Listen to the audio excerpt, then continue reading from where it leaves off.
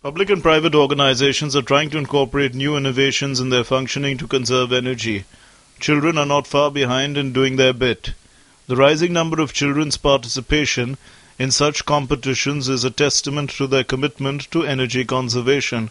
About 45 lakh students from 98,000 schools from all over the country participated in the school painting competition, a significant increase in the number of 30 lakhs last year.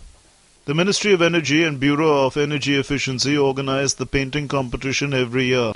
Delhi Public School R.K. Puram has taken an initiative to conserve energy. The school conducted an energy auditing last year, which saw the reduction in power consumption by 27%. This initiative was taken by a Class 12 student of the school. The school has done away with equipments that consumed more energy and replaced them with energy-efficient ones.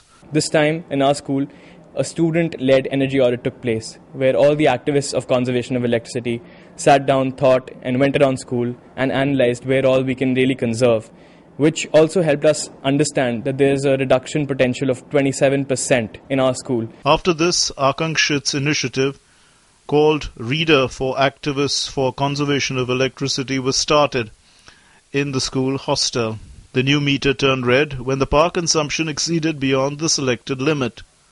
Akankshit's efforts have paved the way for the project to be started at other branches of Delhi public school chains across the country. It is also believed that other educational institutions will follow suit. Vikas Sarthi's report, DD News, Delhi.